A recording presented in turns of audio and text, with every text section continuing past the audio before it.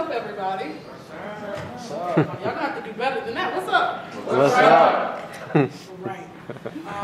Thank you so much for having me. I need to thank the lovely folks at the Haven Center for Social Justice, for the Study of Social Justice, to Myra and Patrick and Laura, to the crunk, young gifted black folk who took me out for lunch today, and to all of you in this community for the important work you're doing.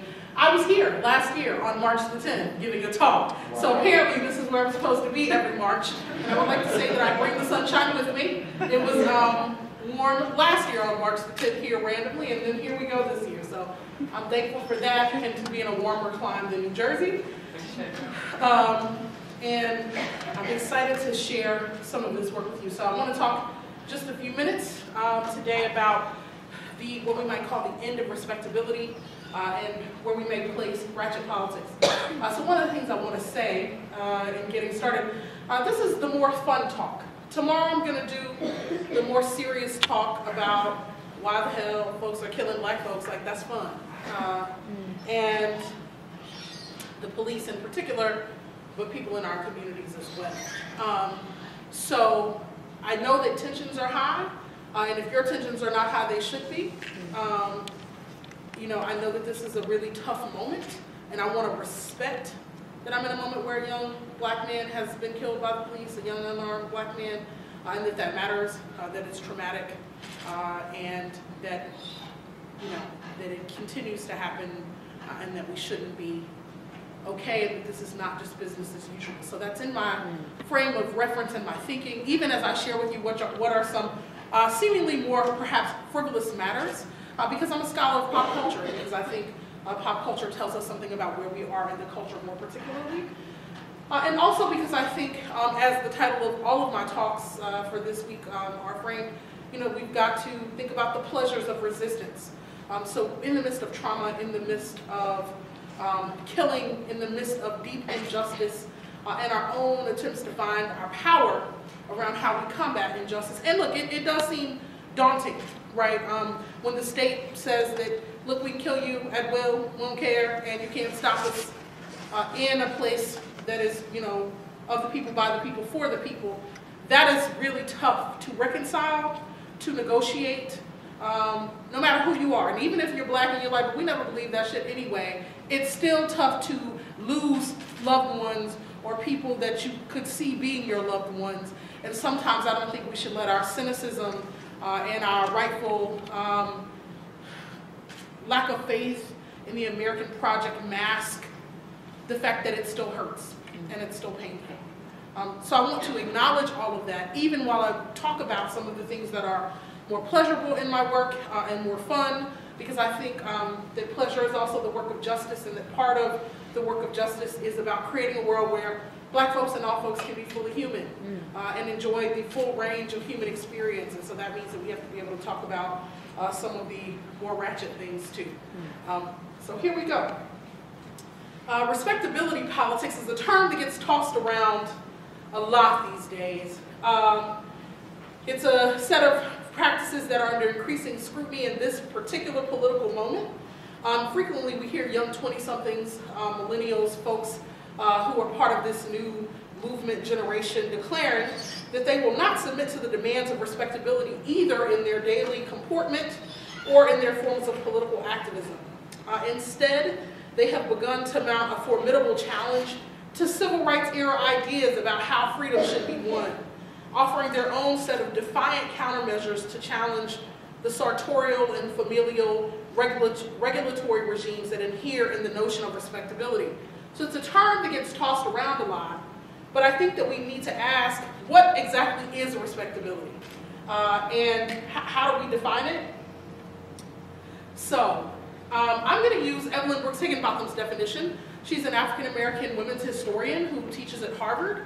She is the first person to apply this terminology to African-American uplift politics from the 19th century. And when we use that term, we're largely building on her work, even though we don't frequently cite her name. And since part of my work is about saying that we should always give black women the credit for the intellectual labor they do, particularly around movement building, then it's very important to cite her name, not just as scholarly practice, but as political practice, right?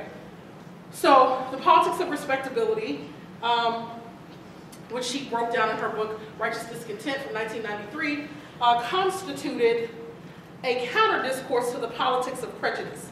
It entrusted to blacks themselves responsibility for constructing the public Negro self, a self presented to the world as worthy of respect. Respectability demanded that every individual in the black community assume responsibility for behavioral self-regulation and self-improvement along moral, educational, and economic lines. There could be no laxity as far as sexual conduct, cleanliness, temperance, hard work, and politeness were concerned. There could be no transgression of society's norms. From the public spaces of trains and streets to the private spaces of their individual homes, the behavior of blacks was perceived as ever visible to the white gaze. So when we're railing against respectability politics, I'm going to say more about what that looks like in today's moment in just a second. Let's remember that it comes out of a particular moment, a moment in the 19th century where the federal government had abandoned blacks in the South after Reconstruction. So during the Reconstruction era, right after the Civil War, there were troops demanding that black people get educated, get access to social services, and have a fair amount of representation in politics. And then by 1877, when the North and South broker compromise, the Hayes-Tilden Compromise of 1876, and pull out of the South, all of a sudden black people are abandoned. So we've given them, the government gave them freedom, but then has now said, well, after 12 years, we're tired of enforcing that, we're sort of done with that, so we're ready to move on. So black folks are like, what the hell, right, is about to happen? And so they're like, well, look, we can't make the government defend us, protect us, but we can regulate ourselves. We can make white folks believe in us by pulling up our pants and being, speaking good corporate English and getting good jobs, working hard and getting married and having two-parent families, raising our children, committing no crimes. And if we do that, they'll see that we're capable of assimilation, that we're fit for this, with this thing called American citizenship.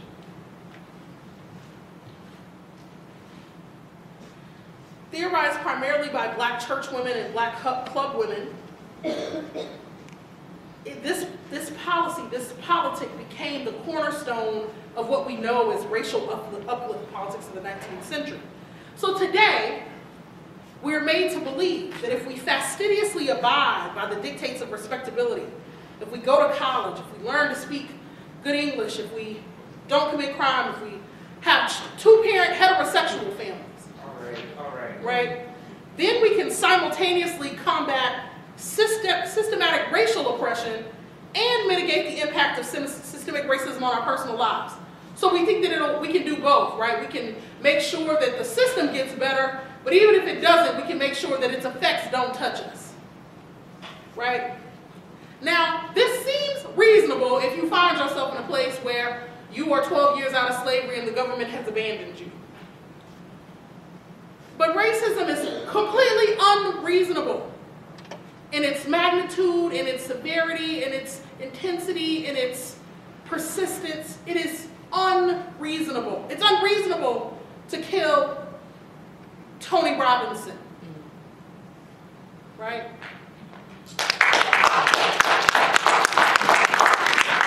It's unreasonable to kill Anthony Hill, who was killed yesterday in Atlanta.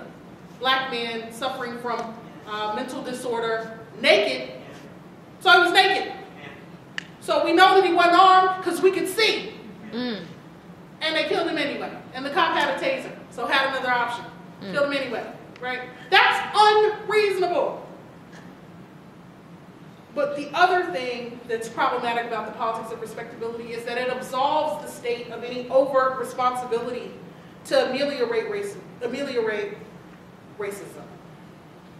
So that's the history lesson. Now I want to fast forward to another moment. And part of what I'm doing is trying to trace a genealogy for you of many things: respectability, politics, ratchetness, disrespectability.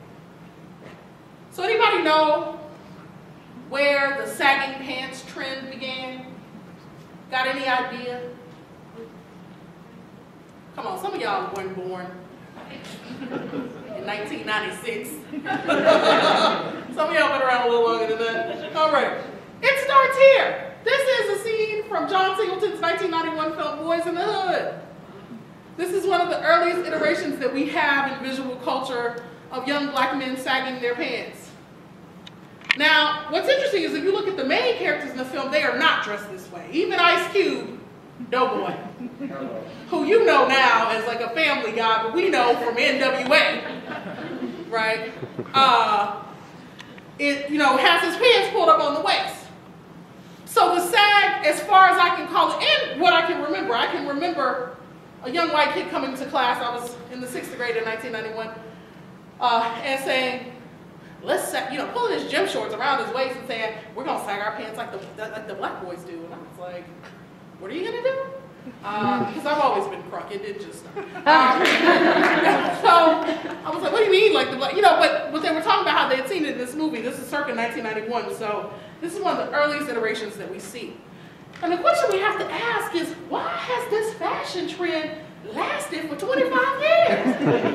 This is the one fashion trend that has lasted for 25 years. Everything else has come, gone, and come again, because now people wear their hair like they were in 1991 too. Young black men wear the high top fades and do the whole thing, right? But that went away for a minute. Yeah. But this here, it has persisted. Now,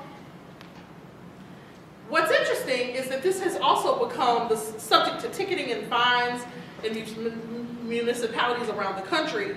And frequently, this local legislation has been introduced by civil rights era African Americans who sit on city councils and declare that they are tired of looking at these young black men's behinds. Oh my God. But that's a slogan for respectability politics. If you just pull up your pants, you too can go to college. This is the argument, right? I mean, does anyone think that maybe these brothers are just trying to move people, just like, I'll show you, give you my ass a kiss, right? Like, I'm talking, like, real talk. Like, maybe they are performing this sort of politics on the body, and a sort of generation-long disaffection with the system. I think that that's a perfectly plausible argument. But I'm interested more in this as a genealogical matter. And as an evidence of the failure of this logic, and yet the pervasiveness of it and how it seems to be so common sense. Because what we know is that a graduation cap doesn't stop a bullet. One of the pictures we have of Michael Brown is with him in the graduation cap, just like that. Yeah. Didn't stop the bullet. Whatever your personal view of how high on the way someone chooses to wear his or her pants, I think we can all agree that sagging pants don't determine one's access to a college education, and it will have little bearing on achieving a positive outcome if one should encounter the police. And even if it does have a bearing on those outcomes, the more important point is that it shouldn't. Right? The police shouldn't just treat you well because you have a college degree and you're articulate or whatever. We don't know, on the other hand, what to do with an image like this. What do you do with the image of the sagging pants protester? The move on one hand is to discredit this kind of protest because it's not respectable. But there are a couple problems. One is that we've unfairly conflated civil rights era activism with respectability.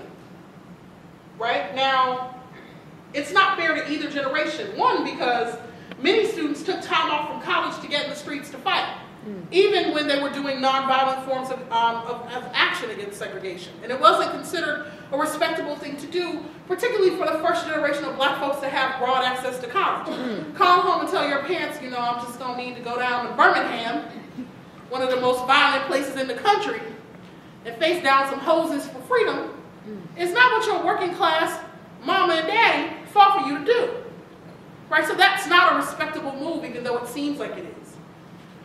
But also, we labor under the assumption that rage is not a reasonable response to systematic and continuing trauma, mistreatment, and injustice. And in particular, we don't assume that black men who look like this and whose underwear we can see have any level of political consciousness or critique. Right?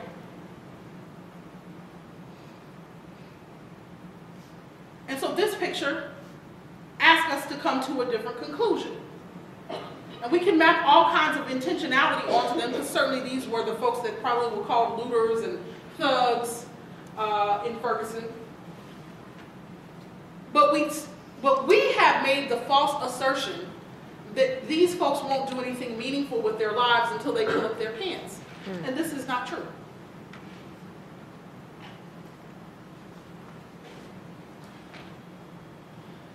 Now, so I wanted you to have a genealogy of sagging pants, and I wanted you to think about the sort of illogics that attend to it in a respectability conversation. But I want to then move to 3 moves that I think can help us to think about the pleasures of resistance and the place of the ratchet in light of this genealogy and in light of the schisms. And what I want to do is to think about what it might look like to declare the end of respectability, what doing that might make possible, right? Because this is one mark of the end of respectability, right? That our freedom fighters aren't going to necessarily look like people in suits and ties. That doesn't make them less freedom fighters, right? Or less interested in changing the system. And then how might we build theoretical formulations that deal with these matters with a certain level of rigor? So let me begin at another place that I think is the end of respectability. So this is one ending. This kind of thing right here is one ending. Here's another.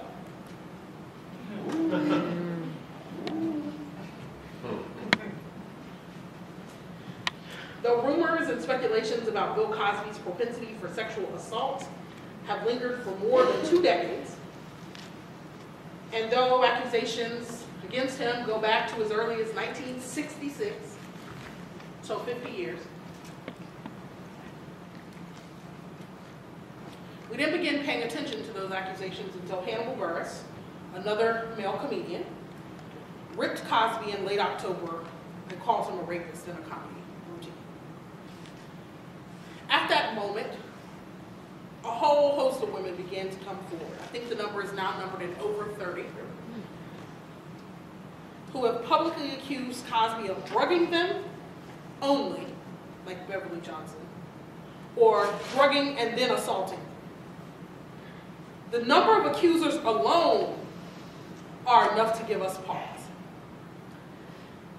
And I know that it really upsets people when I talk about Bill Cosby. Now, part of that is that I don't care, right? Because I want them to be as upset about the pervasiveness of rape in women and of rape in general as they are about their TV icon. So I don't have a lot of sympathy. And I say that as a Cosby generation kid. Right? I grew up watching the Cosby Show every Thursday night with my mom. I'm like Rudy Huxtable's age. I remember, I was a little young when the show came on, but I absolutely remember when it went off, feeling sad in April of 1992 as we watched watched Claire and Cliff dance off into the audience, into the soundstage. But here's what I wrote recently in a column about Bill Cosby and about what he means for respectability that I think is really important.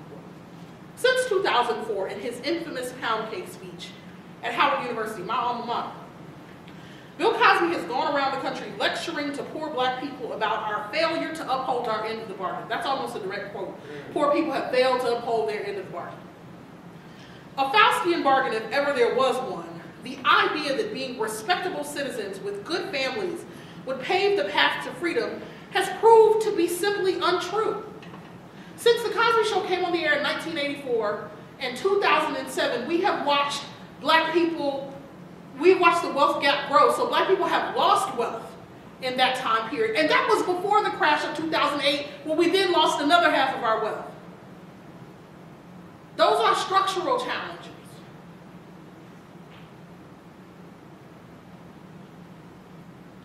Meanwhile, lived a lie. He has asked us to invest not only in the lie of his own life, but in the larger lies of black respectability and patriarchy. His own crimes, and I do think he's guilty, and he's not going to go to court. He's not going to be convicted. So I think in the court of public opinion, I'm willing to declare him guilty.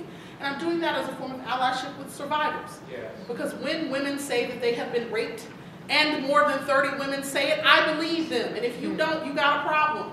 And I'm telling you so to your face. I don't care if you like it or not.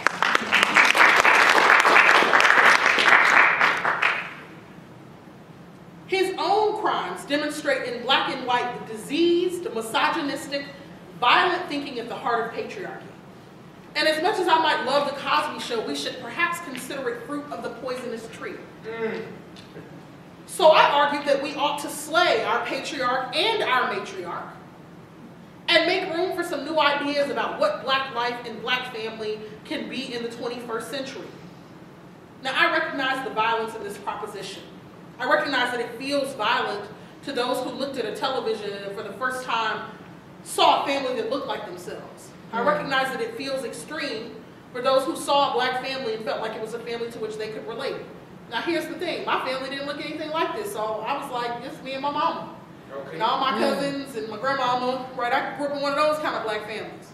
So the Cosbys were just fictional people on TV, funny fictional people. People I wanted to meet up every week and see what was happening. But I didn't mistake their lives for mine. And I didn't, trust me, I didn't mistake my daddy for Bill Cosby or Cliff Huxtable, right? And while we watched this show, the man at the center of it, the man for whom it is named, allegedly victimized and terrorized more than 3 dozen women. And those are just the ones that have come forward. That has to matter. And it cannot matter simply in terms of criminal justice. It's a question about where our emotional and affective and representational investments lie. Part of the way that we find ourselves investing in people that are violent and dangerous and don't mean us any good is because culture plays on our most deep emotional and affective desires to participate, to be in certain kind of families. So folks know that if you pathologize black people for 50 years, post Moynihan, and tell them that our families are fucked up because there's no father at the head of them, and then you put a great black family on TV and say, see, this could be you. You compel an emotional investment because nobody wants to be deemed pathological. And so then we'll invest in this guy even when because look, we're investing in this character because of the man, Bill Cosby. And we do conflate the two. We always have. We've been asked to. He's asked us to. He used his speaking tour as Bill Cosby based on his work as Cliff Huxtable. Right? And I'm saying that there's a cost to that level of investment in respectability and in patriarchy. There are material costs to those investments, to the investment in respectability politics, to the investment in heteronormativity, right? To the investment in a notion of black exceptionalism, right? Our love for the Cosby Show harkens back to the political project of respectability, namely to show that African Americans are fully capable of being normal, nuclear, and heteronormative. And in many ways, the runaway success of the Cosby Show marks the cultural apex of the project of respectability. But we should measure this against the fact that in the very same moment that we were reveling in Claire Huxtable, the attorney, the bilingual, mother of 5, partner in a law firm, doing it, right? That in the cultural sphere, we had Claire Huxtables.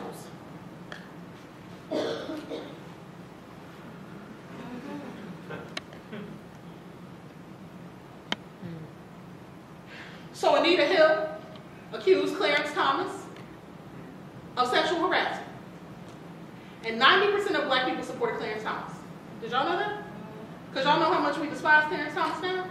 But when he was being nominated to the Supreme Court, Anita Hill was supreme race traitor. seems like there's a cautionary tale there that if you don't listen to the women, none of us do well. Real talk, because he has been the deciding vote to roll back every piece of civil rights legislation that we have had. There are material costs to our investment in patriarchy. And Lonnie Guinier was nominated by Bill Clinton to be Assistant Attorney General in 1993, and she got called a quota queen by the right, riffing on the welfare queen. So they totally lambasted her, killed her credibility, said she was, just trying to create a world in which blacks could govern blacks and affirmative action. It was really a backlash against affirmative action because she was a strong supporter. So they said she believed in quotas for affirmative action, which is probably a narrative that you've heard trickle down to you. And it was a falsity then, and it's a falsity now. She believed in she opposed quotas, but was a robust supporter of affirmative action. And so part of the takedown of affirmative action in the modern moment has been on the basis of totally mischaracterizing the intellectual labor of another black woman scholar. And now, we're watching it again. Because we can't get Loretta Lynch confirmed as Attorney General. But those women are they're like what Claire Huxtable would be like in real life.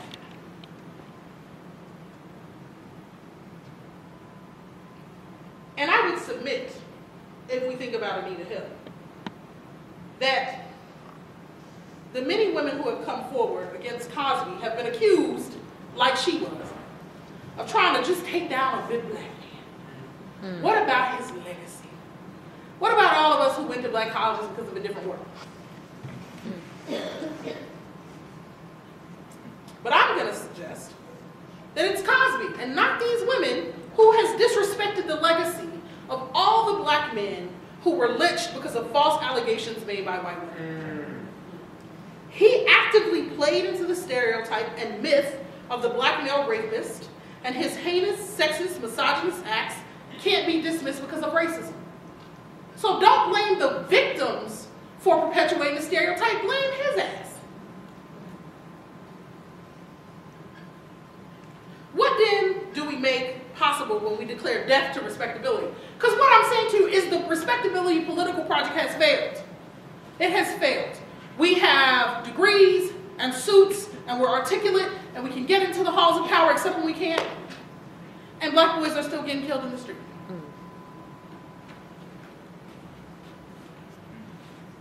So where do we go from there? Towards righteousness. You know what's coming. So what do I mean when I say ratchet? Ratchetness refers to a range of African American working class practices that exceed the bounds of respectability and propriety. They find their articulation in excess and being extra, doing the most, and achieving the least, as my homegirl would say. In stretching notions of propriety until they snap and break, and then reveling in snapping off, breaking you off, breaking it down, and all the kinds of cultural practices that these moments signify and allow for.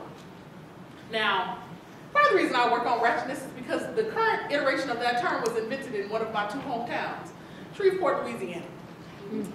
In 1999, in a song from Anthony Mandigo called Do the Ratchet. Now, it was a dance. It was a dance. And because I'm limited on time, I won't play, but you can look it up. It's Anthony Mandigo and Boosie, Lil Boosie, and their song is called Do the Ratchet. It came out in 2004, the remix. So the ratchet was not merely a categorization, but rather an action or a way of performing. And it made the rounds in local Louisiana music, including songs by Lil Boosie, Webby, and Hurricane Chris. And these days in popular parlance, people use ratchetness interchangeably with the ways in which ghetto used to be used pejoratively. Yet my little cousin, who is from Shreveport, explained to me years ago when I was like, what's ratchet? Because I had moved away by then. So I was like, what is this? And he was like, well, it's ghetto all the way turned up. It's ghetto on steroids. I was like, oh, okay, because we needed that. Like, a little respectability peeked right out. So I was like, what? What are you talking about? But it marks a different kind of boundary. And where many of us have some connection to the ghetto or the projects, all that flows out of those spaces is not necessarily ratchet. Ratchet is a kind of hustling sensibility in that it is hard working in both its pursuit of resources and pleasure. It has a kind of don't give a fuckness about it that is a bit different from being ghetto in the sense that ghetto-ness feels to me like it has a self-conscious sense of its own alterity. Ratchetness is unapologetically, unselfconsciously different, and it figures problems not as a problem of the ratchet, but as a problem of the power structure.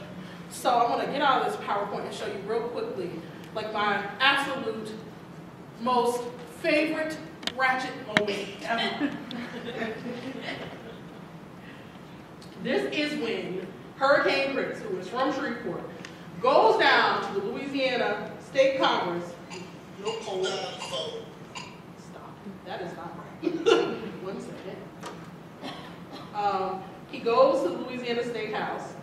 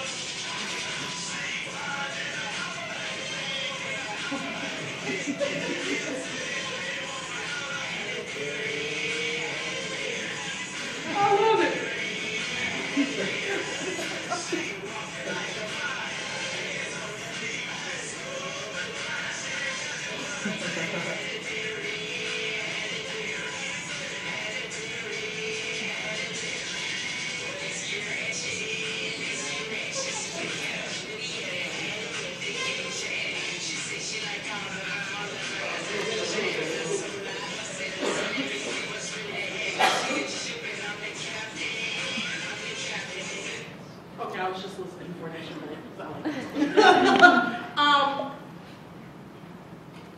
So that is Hurricane Chris in Louisiana Congress, where he's receiving like an award, and to the woman standing off to the side is State Representative Barbara Norton. She's from Shreveport. And she has brought him there to give him an award for being a positive young man doing something in the community.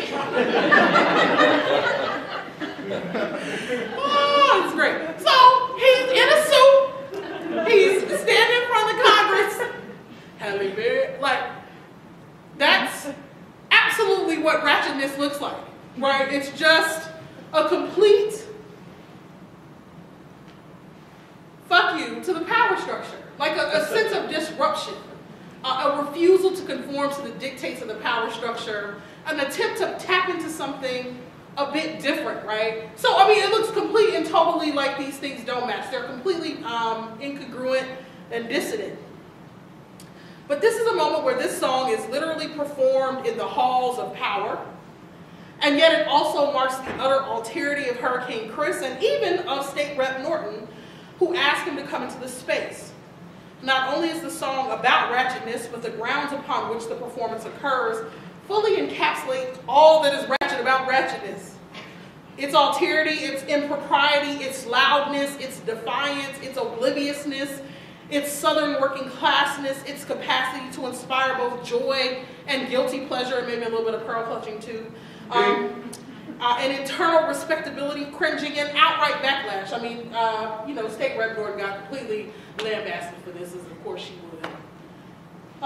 So that's one thing. And I want you to think about the gender dimensions of that.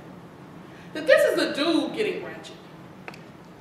Because when we use the term ratchet now, do you think about dudes? Right. So why is Amber Rose showing her ass on Instagram ratchet, but Kanye West jumping up on the stage to harass white girls all the time? Taylor Swift, not ratchet. I mean, look, all I'm gonna say is if I had her body, I would be on the screen, on Instagram too. Like,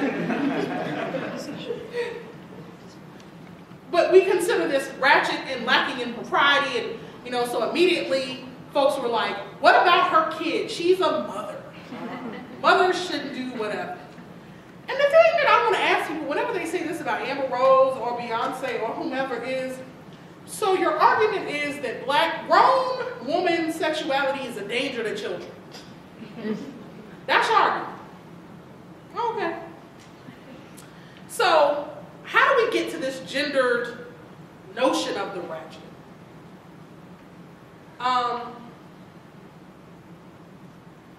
So that we malign her, but we embrace Kanye so much so that this became a joke at the Grammys when he jumped on the stage to do this debate this year. Well, let me begin again with a genealogy, which is to say, or to go back to the genealogy. One thing to note about the genealogies of Ratchet, and in particular of twerking, the dance that is seen as like the sort of sidekick to ratchetness, is their gender dimensions.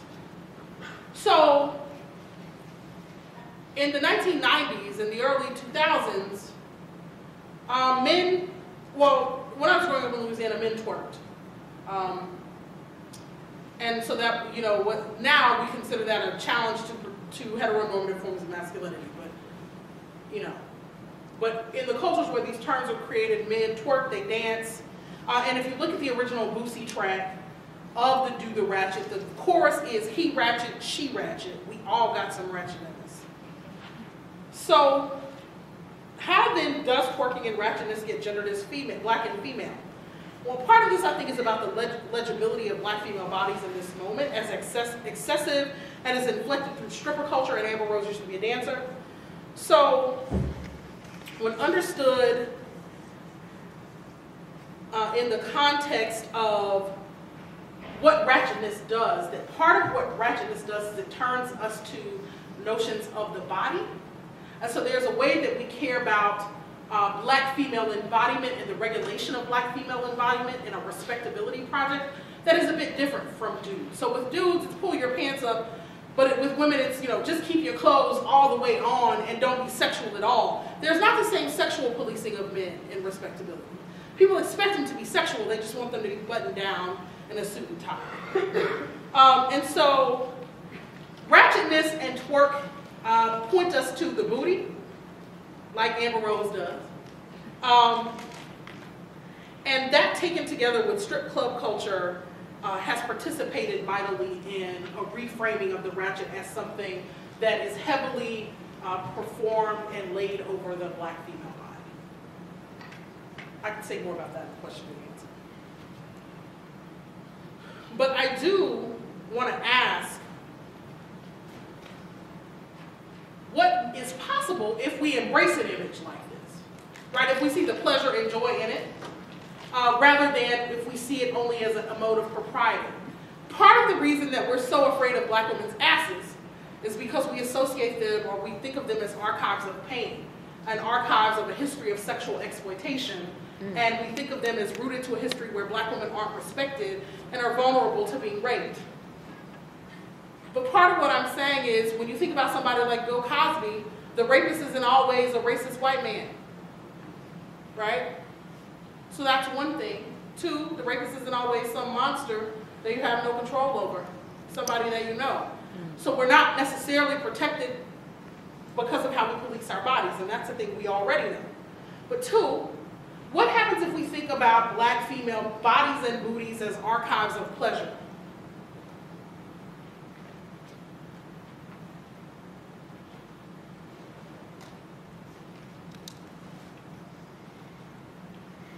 What if we're able to think about that as a resistance strategy, to resist the overlaying of those histories of trauma always onto the body? See, this is part of the reason I wanted to talk about this in a moment where we're experiencing new trauma. That part of what trauma does is it limits our own sense of entitlement to pleasure, right? It limits our sense that we have the right to be frivolous or to show our bodies or to do anything that implicates us in a project where people will not see us as fit for citizenship. But when black women are all buttoned up like Anita Hill and Lonnie Guinier and Loretta Lynch, they still don't get to the places they're going any more than when they're dressed down like this, right? Respectability does not get us the thing that we think it does, which is white confirmation a fitness for citizenship. And so when others say, look, I'm going to embrace the ratchet, they are in some ways exposing the limits of the respectability project. So ratchetness becomes a conduit for us to mark out a path out of the strictures of respectability into a path of new possibility. And that path is, I'm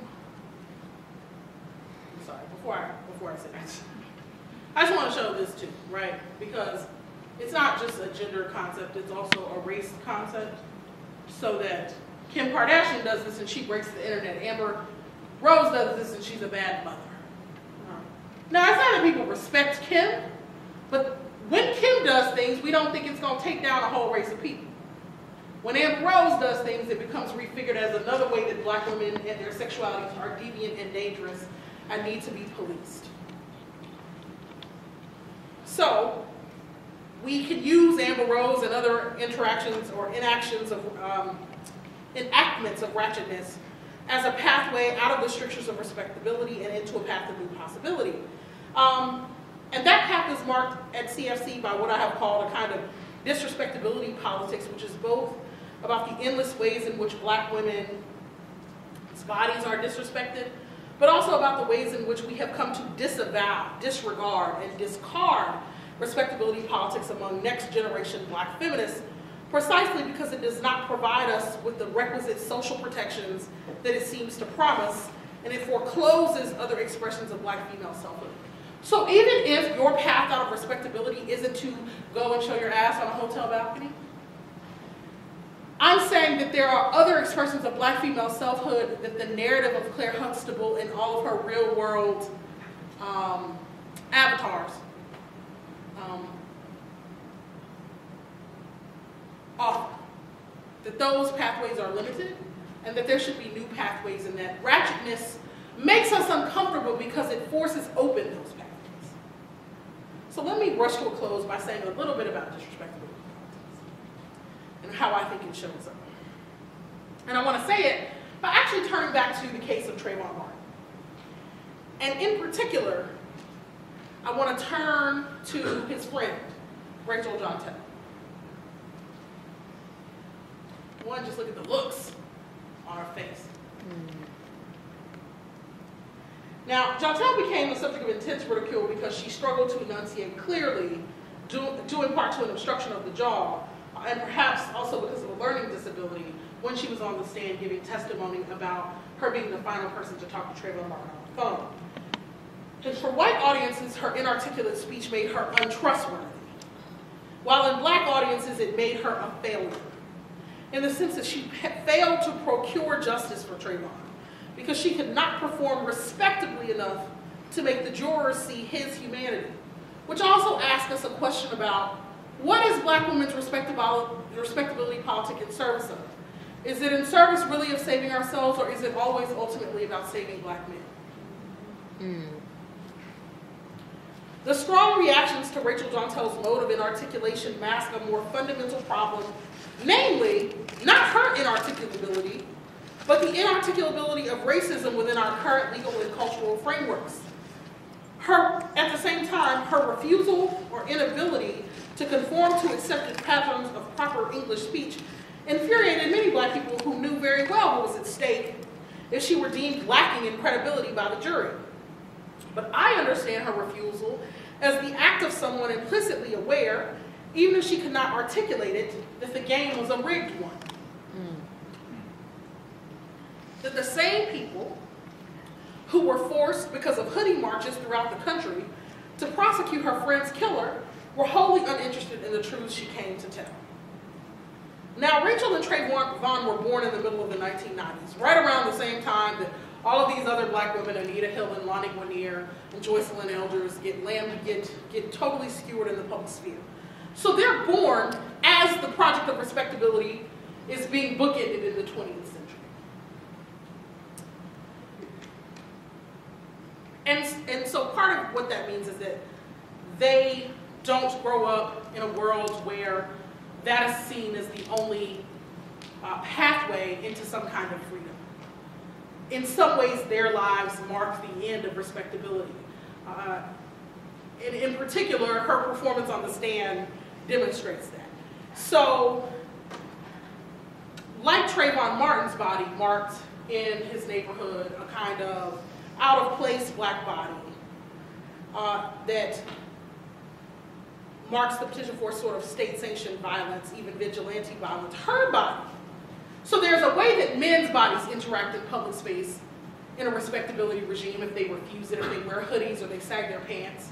But there's a gendered way that black women's bodies adhere in that regime.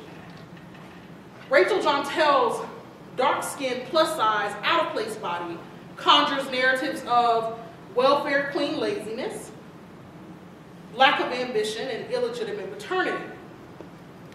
So it indexes more discursive forms of both state violence and black vitriol hurled against the bodies of black women who appear in public space. But because black women have been some of the key theorists of respectability and its torchbearers, Rachel Jontel's large black body became the site upon which African Americans could heap all our racial anxieties about the external perceptions of what my friend Kiese Lehman has called the worst of white folks.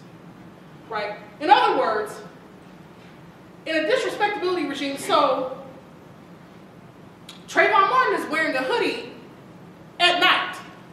And in some ways, we recognize that as not being a respectability politic. He's not dressed up and particularly attentive to what he's wearing. And so we don't blame him for that. We're out in the streets for that. But when this girl gets on the stand and is not interested in playing the game, she gets completely lambasted. Right? So his performance of disrespectability makes us march. Hers makes us cringe and cuss and call her out. Rachel knew that she would be perceived as suspect, and she responded to the distrust by mirroring back to these white prosecutors the mistrust and suspicion of them that they mirrored to her. She also possessed what I think of as a sort of unsuspecting acuity, a kind of cultural deftness and perspicacity about the operations of white racism and power that made her really difficult to pin down in the courtroom. Forced to testify at what amounted not to the trial of her friend's killer, but rather to the trial of her friend, Rachel Jontel met the disrespect she sensed with an unapologetic use of disrespectability politics. So in this instance, disrespectability politics references a persistent cultural regime that tacitly and openly treats black women and all black people with contempt and disdain simply for being black and female. Our bodies are seen as infinitely disrespectable quantities, as a kind of cultural site where the refuse of racialized pity, resentment, anger, and fear, in addition to fetishization and exoticism, can be piled high. Disrespectability, not respectability, is a more true account of black women's experience of what Anna Julia Cooper called long, dull pain in the U.S. Despite how respectable we may be, or may not be, or be interested in being. Excuse me.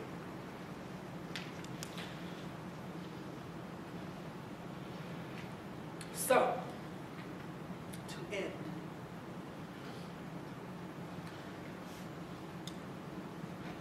what Rachel Jontel brings up for me, and the reason I wanted to put her in this conversation, is that her resistance to the powers that be and their sense of performance, she recognized that they didn't want to convict this woman. She didn't buy in.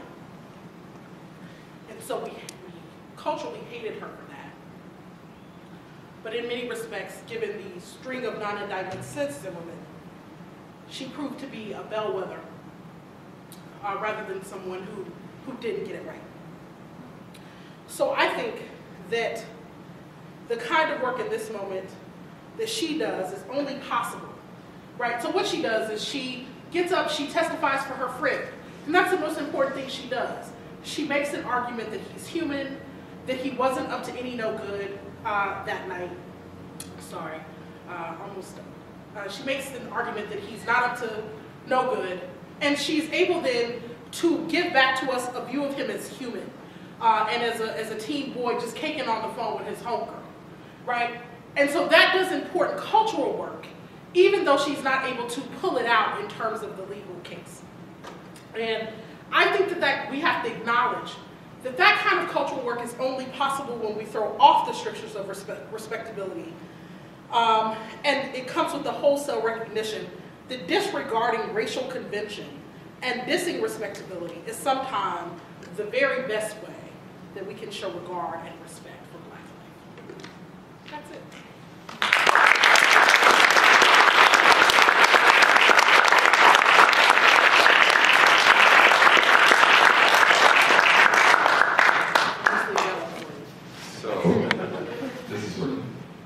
So the way we're going to do this is I've got a couple of mics, and I can play till 9 for you.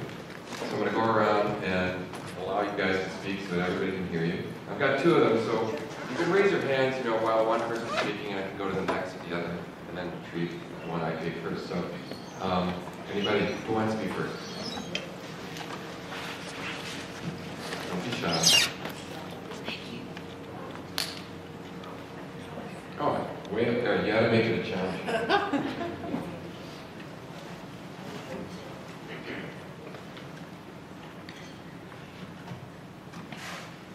Hi. So you said that you focus a lot on pop culture as well. I was wondering, expanding on the Amber Rose, situation, how does the recent comments by Liz Khalifa and Kanye West play into that, and respectability, and that just great culture in general, inclusion? I'm sorry, say the last part again. Like slut shaming or victim shaming. Yeah, I mean, they were engaged in slut shaming, which is to say, Kanye said he had to have like 30 showers after he dated her, but he dated her for 2 years, so he must have always been in the shower. I think that it's the easy place to go when, so that part of what happens is that it becomes cool to want the stripper girl. It becomes cool to want a woman that has a certain performance of sexuality. And it becomes the easy mark when the relationship is over and you've been called out for particular things to slut shame her because they know that it will get cultural currency. But the other thing that we should recognize slut shaming as is an attempt to regulate female bodies, right? To regulate them into silence, to shame them into shutting up. And the problem with Amber Rose is that she won't shut up, right? That she presumes a right to speak.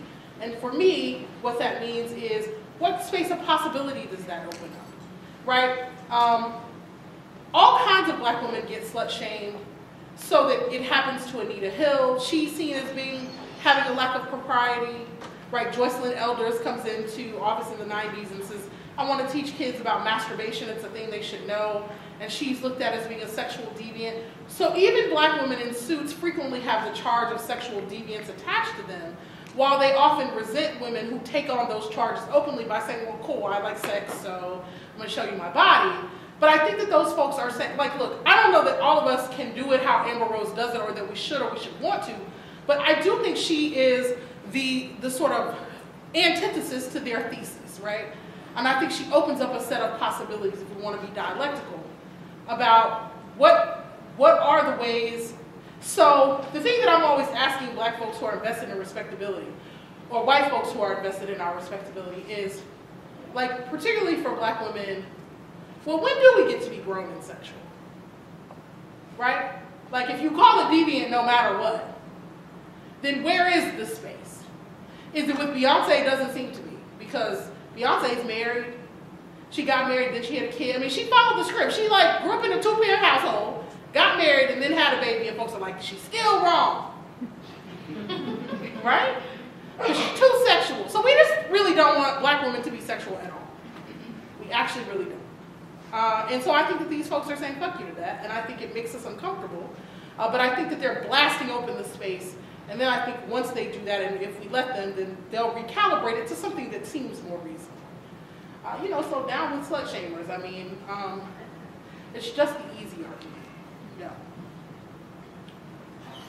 Yes, thank you very much. It was a very interesting presentation. You explained the difference and the meaning of ratcheting and respectability, but you didn't say where you stand. What do you think is the solution of problems facing black people?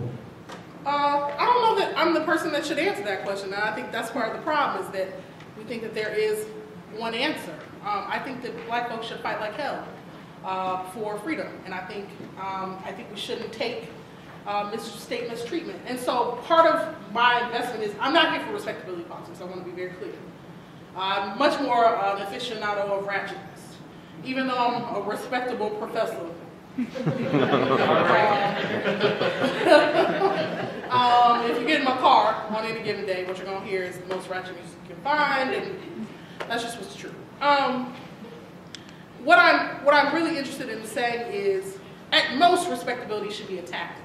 In the 19th century, respectability was a tactic for those folks. They didn't fully believe that it was going to solve the problem. They knew who should be solving the problem, but they didn't have the power to make the government do anything.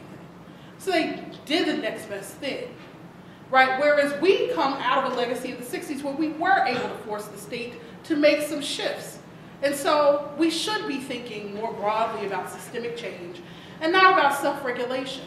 That doesn't mean that I don't think there are some internal community conversations to be had about an ethic of love and about violence, but I do think, like, when we talk, for instance, about black on black crime, right, that if people had jobs and they weren't stuck in concentrated areas of poverty, that you would see a reduction in crime, right? Because I don't concede what is at the base of that assertion about black on black crime, that black folks are just inherently more violent than everyone else.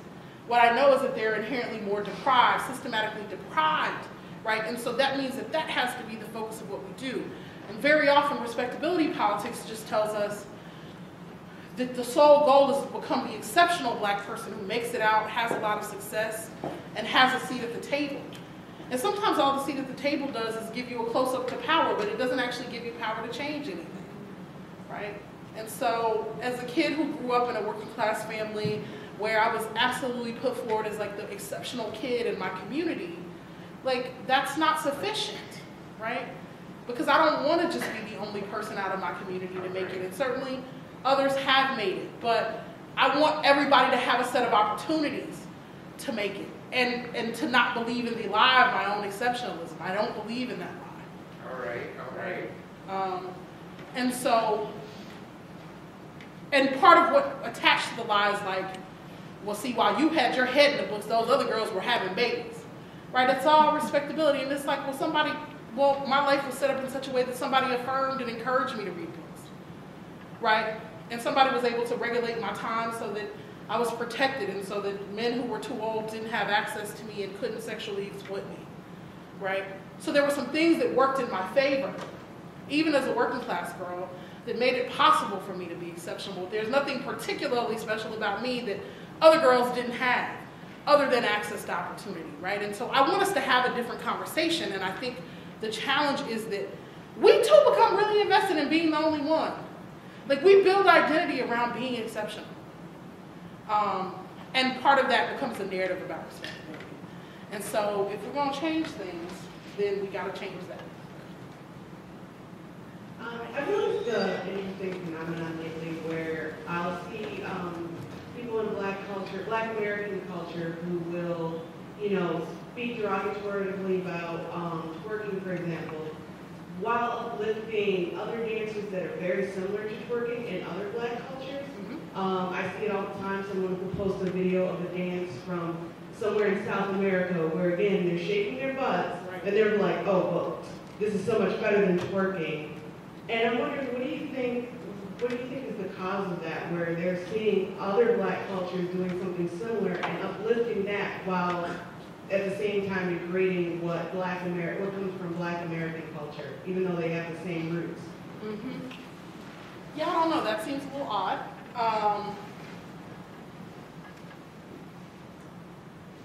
But I mean, look, I think that we have internalized deeply that we are pathological, and that when that kind of, I think we think twerking and ratchet and disrespectability is a blight, is evidence of our failure. And I think we internalize that, and our first response is always to police it, right? The other thing is, I think it's also rooted in a kind of exoticizing of African diasporic folk, right? So it's like, oh, look at that, what they do over there, and there's not an implicit association. Whereas I look at those videos and I'm like, oh, this has a long genealogy. Yes. Right, look at this. We've been twerking forever. We just like that's one of those things we brought with us. Which is the other reason why I'm not letting people take it away. Right? Because I'm like, we brought this and it means something. It means something culturally and politically that we move in this way. And it's citational and it's an index to a past that we don't have a lot of access to, right? So it becomes a bodily archive that we carry with us that I think is really important. But yeah, I think folks exoticize on the one hand and see black people in other places as other. And I think we also despise our own selves because we're told every day that if black women would just twerk less, we could get free. Right? Preach, sister, preach. You know? Yeah. So, I was curious about what you said as a follow-up to what just happened. Is when you were talking about twerking and the history of it, when you talk about Louisiana, Yeah. you said that men were twerking also. Yeah. And it sounded as though things were not separated by sex and gender the way that we think now. So I'm wondering if you have a sense of what the path was that made ratchetness associated with women and got men to stop doing particular things. Right. Yeah. Freedom. Yeah. It's a little earlier. So I have a video of there's a DJ in New Orleans, DJ Jubilee, had a song in '93 where the chorus is like twerk something, right? And so it's a video, it's all these dudes popping. And so when I grew up, you went to parties, dudes and girls competed for who could twerk better. But I think that what I can most associate that to, so around the mid to late 90s, you have Goody Mob, Atlanta saying they don't dance no more. All they do is this, right? So they're marking some kind of cultural shift. And I think that cultural shift has to do with hardening narratives about masculinity in hip hop so that dancing is seen as like interrupting the cool pose. So, I mean, we've seen a narrowing in the last 20 years of the kinds of masculinity that are allowed in hip hop. So in '93, you had the Far Side and De La Soul and G-Funk era, you had all of those kinds of performances of black masculinity. Where now, you pretty much don't, it's mostly gangster, we're coming back around a little bit. But it's mostly, in the late 90s, a gangster thug, hard persona. And so you can't be a thug pee-popping at the club. It doesn't, it's kind of incongruent. And so I think that we actually really did see a clear material shift in terms of the performances of masculinity that were available. And I think Louisiana is an interesting space because as you're shouting out Big Freedia, it is one of the places where trans hip-hop artists have been a part of the culture forever. So Big Freedia is new. I was like, who is Big Freedia? Because I grew up with Katie Red, right? And so Katie Red was a trans rapper in New Orleans who played on the radio in the 90s regularly. Not just in New Orleans, but in the part of the state where I'm from, which is hours away. And so they've always they've been a little bit different on gender, and maybe that is because they're also connected to diaspora in a particular way too. And so it made sense to me that even in the early 2000s, men and women could be seen as getting ratchet, where now we mostly think about women as getting ratchet. So I think it actually has something to do with the way that hip hop in particular has reshaped gender.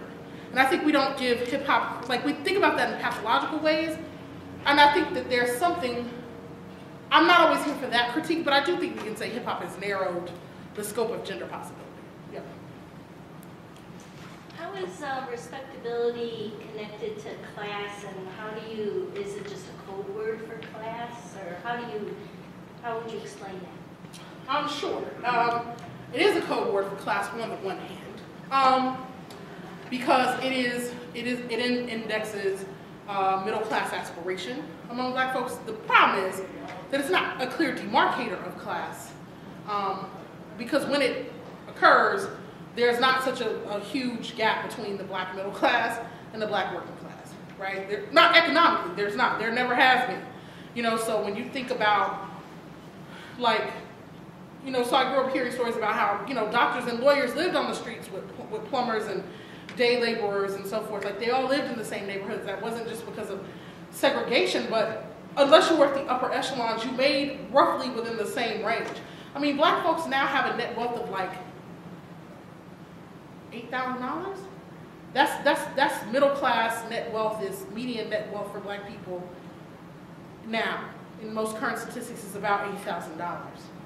So that's not, so if the working class are people with no net wealth and the middle class are people with $8,000, that means you're 2 months away, basically, depending on the part of the country, from being working class, right? So it's never been, and that's always been true. That's what's tough, is that those economic markers have always been true. So part of what respectability marks is an outward performance of class aspiration that's not necessarily, you can't necessarily mark it economically, but the folks who sort of speak a certain way and like certain things culturally are people who are aspiring to a particular thing, and the folks who don't are seen as keeping these people from getting to those places because they're, you know, so Mary Church Terrell in the 1900s would just say, look, like, you know, I mean, I hate that we have to bring them along, but people think that we're the same. So we got to make them do better, because otherwise everyone's going to perceive us as being like them, right?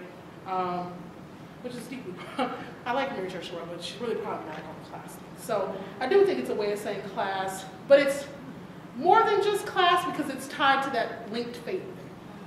Yeah. So this is kind of a complex question. I'm not really completely sure how to phrase it, but I was thinking back to what you were talking about, how part of where respectability politics came from, where black women are not supposed to be seen as sexual, comes from their vulnerability. I was wondering, do you think that is why black masculinity has become so limited in scope? Because the idea of them using their bodies as pleasure, and for example, in dancing and stuff, makes them vulnerable too. And so the answer to that is to become more hardened so that you're not vulnerable to certain attacks as well. I don't know. I mean, I think it's real good work for you to do. I think it's a complex question. Because I actually do think black women and black men negotiate the terrain around body policing really different, as we see with Kanye West or Wiz Khalifa, who are not particularly thuggish. They're kind of roguish, but they're not thuggish. And Kanye is not hard at all, you know, but yet he can still deploy slut shaming as a way to be masculine or gain some power. So I don't know. I think that what makes more sense to me, and I don't do a lot of work on black masculinities because it's like my one feminist resistance to like always thinking about black men, right? It's like, I'm not doing it, right? Like, we're gonna march for y'all. Every week I'm gonna like get on white people about why they killing us, and y'all in particular, but I'm like not gonna write about you in my scholarship. But I do think it's important to note that this hardening of masculinity happens in culture at the exact same moment that the prison industrial complex explodes. At the exact same moment. Clinton administration, primarily. So there's something about the criminalizing of black men in unprecedented levels, right, or levels that we hadn't seen up until a century before, that I think is probably more related. And frankly, I think like black women get wiped off the landscape of how dudes theorize masculinity, right? I think that we're like backdrop to it, particularly for heteromasculinities. I mean, right? In other words, I don't think black men spend a whole lot of time thinking about us. Okay. You know, in any critical sense, there's nothing politically that would demand that they did, or culturally. Like, I think what black men think is like, you're supposed to be there. We expect you to be there. And when you're not there, there's hell to pay. But I think that that's like the extent of it, and I'm like very sad about that, which is why I resist writing about them in the work. Like yes. Yeah. Thanks so much. Yeah. I have a bunch of different questions, but let me just focus on one. It's also a gender-related question. It seems to me that what you presented in your presentation today is the different stakes that black women would have, or the different consequences for black women of investing in politics of disrespectability versus the consequences for black men. I was wondering if you could say more about the gender differences there. Yeah, I'm primarily interested in what is the stake for black women in respectability. Because I think we are the original theorists of it. We're some of the biggest proponents of it.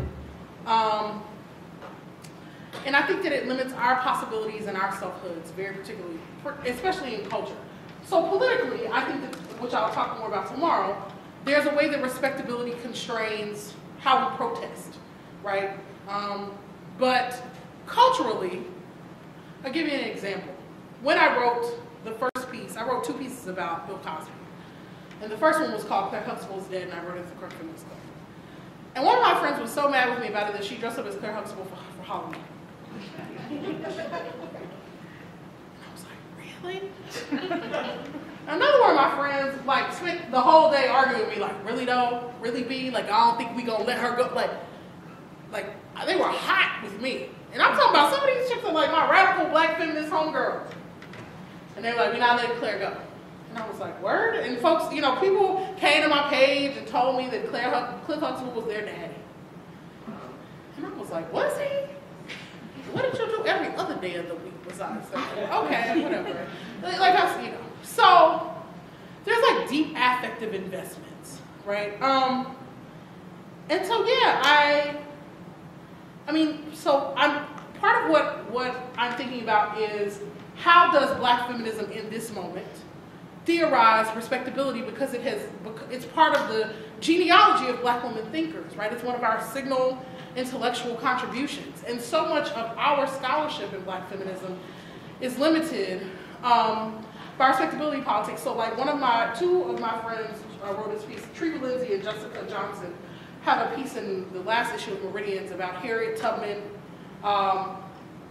as a sexual being, because Harriet Tubman married a man that was 20 years her junior. Did y'all know that? Yeah. Oh, I did not.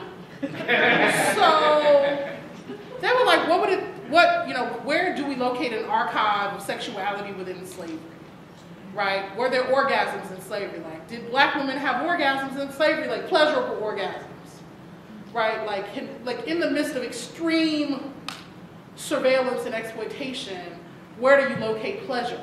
But see, you can't ask those kind of questions if you're like, what? Slavery was us getting raped all the time.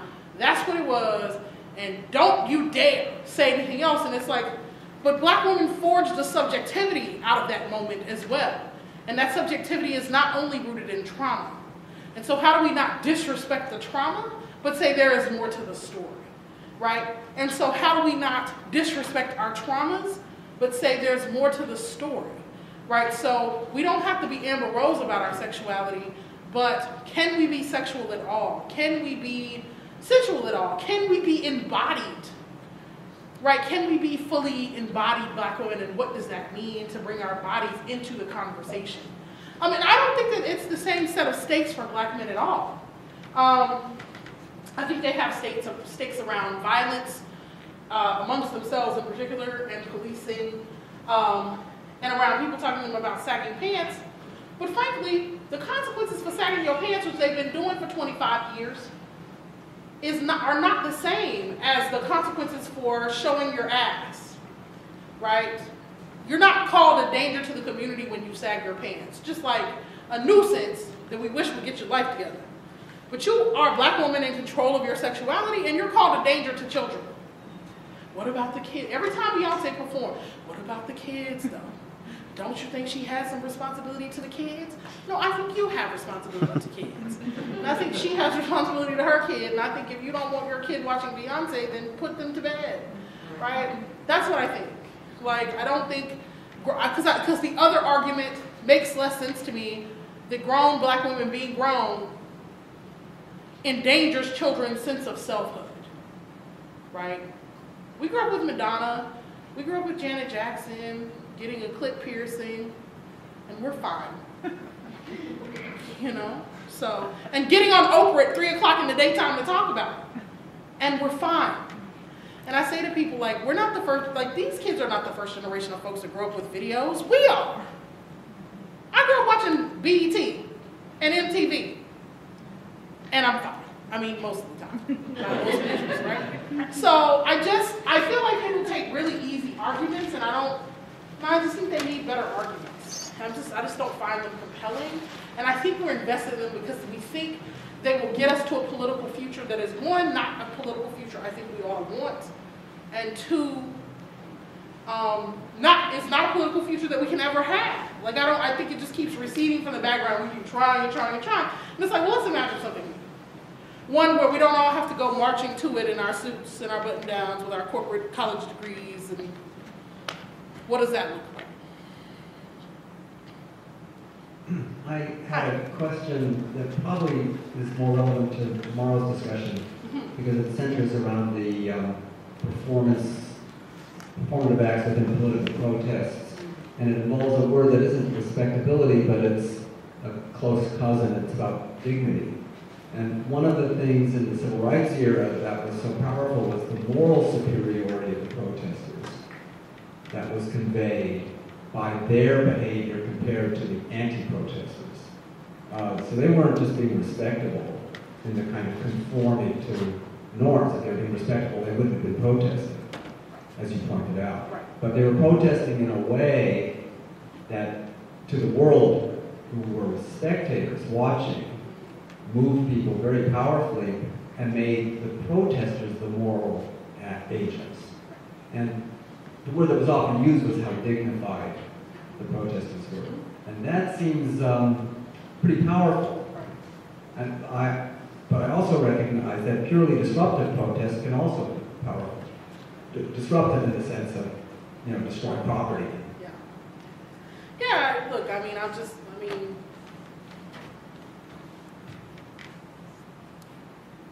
let's be undignified. There were limits to, one, I don't think that this generation of protesters is making a set of arguments on moral grounds. I don't think that they're being immoral. I think that the movement is still codifying what it will be.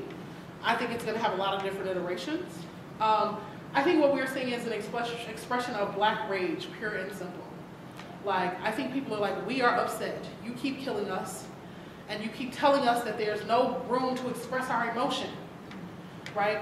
And I think that that's a different kind of argument, right?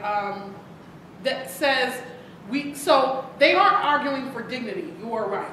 But they are arguing for black humanity, which is also what the Dignity Project was about. And they're saying, we want you to acknowledge our humanity by acknowledging our right to be angry as fuck, that you keep on killing us. And I think part of the reason that they're not invested in dignity is because they're like, well, look how long that lasted, right? That every one of the major pieces of the civil rights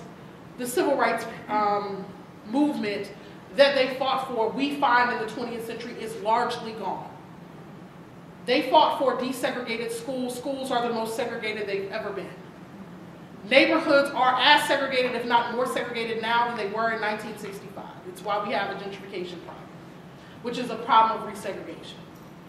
So if desegregation was the big piece, just because we can ride on the bus next to each other doesn't mean we go to the same schools today, doesn't mean we live in the same neighborhoods today. We don't. In most urban areas, we don't. Public schools are being destroyed in major urban areas each and every day. Our public schools are in abysmal condition. And the Voting Rights Act is not secure. So the major pillars that these folks fought and marched for, I'm not taking anything from them. They fought for it, but it literally lasted us to the end of the 20th century. And we find ourselves in the second decade of the 21st century having to relitigate every single battle. That's not even just true with civil rights, it's also true with feminist battles. Roe v. Wade is in very precarious position. Women have more limited access to abortion now than they had in 1973 in many places. So I think that they're saying, look, that is what you fought for. It was a strategy for your moment. It's a very different moment now, and it didn't last us very long. So now we've got to go back in and figure out how to get the schools to be good, how black people can have affordable places to live. Plus we have a mass incarceration problem now that is 100 years old when you consider the debt peonage system. Those were the major parts of those. I mean, literally, I'm like, I'm not of the position that nothing has changed, but it does seem like it's the same logic in a different set of clothes, right? Or like it just doesn't seem as overt, and now it's just harder to pin down intent, but it's not like we see the disparate effects everywhere. So I hear them just saying dignity is not the answer. Like, we're not interested in you knowing that we're dignified, right? We're interested in you knowing that we are worthy of protection. And so and they're not different than Black Power, the Black Power movement in that way. I mean, people were disillusioned with the Dignity Project in 1966. You know, I mean, Stokely and them were over dignity in 1966. That's what Black Power was all about. It's about saying, look, that kind of performativity is not sufficient anymore. And so I'm not invested in it, and I'm not invested in it because I'm tired of trying to prove to white people that we're human. And that's what the Dignity Project is all about. Saying, look, white people, see? Really? Just because they were beautiful and dignified and eloquent and elegant when they did it, doesn't mean that the fundamental thrust of what they're doing is what we should be bound to. So no. I'm interested in white people knowing, come hell or high water, you're going to treat us right. And that's a hard position to be in. But you know, because it's sort of like how kids today on Twitter will be always like, you're tone policing, right? But they have this great analogy, right? Because they're like, because you know, a lot of times they'll be calling out racism. Good, well, many white people come along and be like, if you just said it nicer, people. Right? And one of the things that they said is, look, if you're standing on my foot, I don't have to ask you politely to get up. Real talk. And the argument that when a person is doing something to actively harm you, that your responsibility is to ask them nicely so they'll hear you, is a misplacement of where power should lie. It's like, no. If you're on my foot, get off. Move, right? No, please, can you, please? Like, no. And there's only so, look, and anybody who's put in the position to do that, their internal dignity is eroded at some point.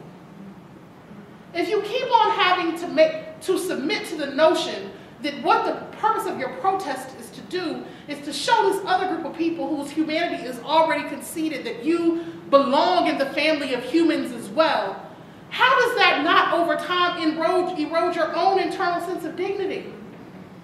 So there is a cost to that, I think, we pay. And I think this generation is saying that's not a cost we're willing to pay. Y'all have to change. And we're not going to back off until you do. And you know, and so it's hard because I don't want to knock my elders, because I think that they fought the battle in the way that made the most sense for the times that they encountered.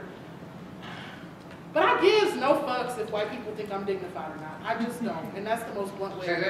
I gives no fucks. Is that crump? Thank you. So we are a little over time. Thank you very much. I want to remind everybody